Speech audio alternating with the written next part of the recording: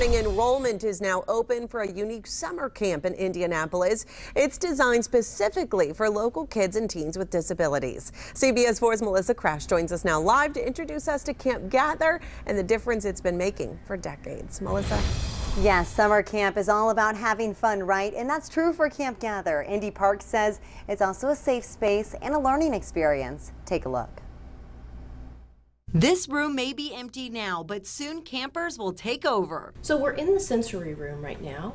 And camp counselor Matthew Brown can't wait for summer. He can relate to the kids in a way others can't. I remember there was this one kid who has Asperger's, and he came in and I looked at him and I'm like, this is like looking in a mirror. That's because Brown is on the autism spectrum. Camp Gather and Camp Gather on the Move by Indy Parks are both geared towards children and teens with intellectual and physical disabilities. A lot of the children that come to this camp need to have consistency, and it's similar to school. That consistency has led to campers and camp counselors coming back year after year, like 18-year-old Doran Ferguson. We'll go in the park, go swimming, eat lunch. Campers learn life, motor, and communication skills. They play games at the park and take field trips. Now the camp wants to invite more kids like Doran, and they're hiring counselors like Matthew to make it happen. Patience is huge, but enthusiasm and interest, a love of the camp and the campers,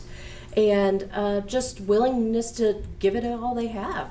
And that's the goal for the campers too, to give it their all and focus on their ability, not their disability. I'm very intentional in not letting my autism get the best of me. And to the people who laugh at me, I tell them to kiss my Asperger's. Isn't he great? Matthew shared with me he can also juggle and ride a unicycle at the same time, and the kids at camp, they love it. He's just amazing. So Indy Parks is enrolling for Camp Gather and Gather on the Move.